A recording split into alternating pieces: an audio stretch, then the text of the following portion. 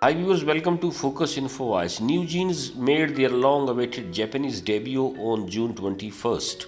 Since their debut in Korea in July 2022, many of the songs they have released so far have been huge hits, and they are popular not only in Korea but also around the world. Made their world debut with their Japanese debut song Supernatural on the morning of the June 21st on the live broadcast of Mizamashi TV 4G TV.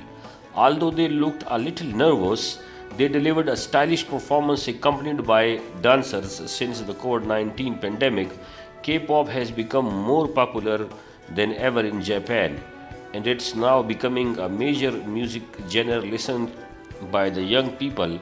However, among them, NewJeans' popularity these days seems to be one step ahead. In